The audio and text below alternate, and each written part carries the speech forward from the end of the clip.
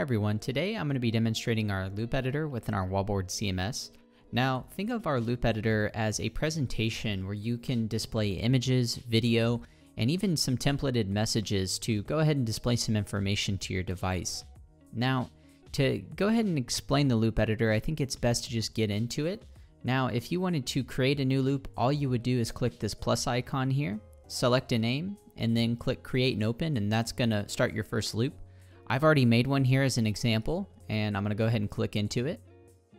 Now, this is going to take us into the loop editor. Now, when you're looking at the loop editor, there's about 3 panels here, one on the left, center, and right. And I'm going to go ahead and break them down because it's a little bit easier to understand. So on the left-hand side, this is going to be our timeline. The timeline is basically a playlist of images that all have times associated with them. So they will go ahead and play in a playlist and play for however many seconds is assigned. So in this case, this grass image here is going to play for 5 seconds, giraffe will play for 5 seconds, and so on. From there you can assign animations such as a fade or many other options to choose from. And you can even arrange by dragging and dropping your images, but I'm just going to keep it how I have it here. Now in the center, these are going to be our libraries. Now, these are all of your resources that you've uploaded into your file manager. If you need to upload any JPEGs, PNGs, GIFs, or MP4s, or even MP3 files, you're going to upload them into our file manager by clicking on the folder icon. That's going to take you in here where you can upload all those assets. I'm going to click out of this. And that's going to be your image library, video library, and then you're going to see over here where we have layouts. Now think of layouts as templated messages where they have sections, much like when you create a new slide on PowerPoint. You can put things into each of those boxes, such as a widget, but I'm actually going to get into that in a second.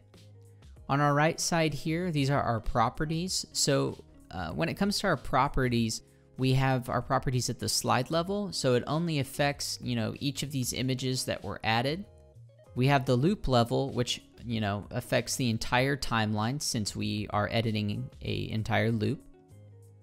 And then from there, there's some other settings that you can have to hide some different settings here. But let's say I wanted to get back into this sort of layout here, these templated messages.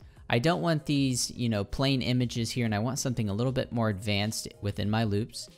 All I'm going to do is drag and drop one of these, and I'm going to go ahead and put it right here.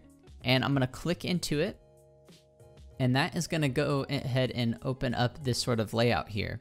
Now, as I said, each of these boxes can all be edited with different widgets, images, or even text within them. So let's say I wanted to assign something in this box here. I would go ahead and click on the box. You can double click, type, and then click on text. And then I'm just going to type today's weather. And then now that will populate. I'm going to go ahead and increase the font size. And we can change the font family as well. You can make that bold if you so choose. I'm not going to. And then from there, say I wanted a background, I would go to the slide level. And then from here, I could change my font as well. So I'm going to do that and make it white. And I want to assign an image. There we go. Then from here, you could go ahead and select box number 2. And for a type, I want to select weather. So for the weather widget, what this would do is allow you to show just the temperature outside. So for location, you can either put a city or zip code. For me, I'm going to put Dallas, and I'm going to change that to Fahrenheit, and I'm going to increase the font size on this as well. So as you can see, it's very easy to go ahead and edit some of these properties within your loops. And so from here, I'm to leave this one blank here, and I'm just going to save. And then, so now that I've saved here, I want to change this time to 5 seconds, but I want to preview what I've made so far here. And so you can see these changes. And what you're going to do is click on this play icon, And this is going to take you into our preview and browser window. So that's going to be it for this episode on how to use our loop editor. If you have any questions, please feel free to reach out to us at sales@wallboard.info. Thank you and see you next time.